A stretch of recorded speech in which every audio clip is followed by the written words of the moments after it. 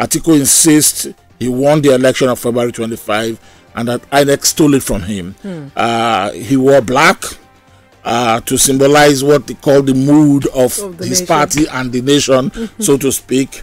And he was accompanied by party chiefs Yocha Ayu, the national chairman of the party, Uche Secondos, the former national chairman of the party, Adolphus Wabara, a former Senate President Bukola Saraki, Zino Melai. There were plenty of them. They're all black, and they moved to Galore. The message was clear in a petition they presented at the INEC headquarters. Let me read part of it. The PDP detests and condemns this absurdity and brazen rape of our electoral process.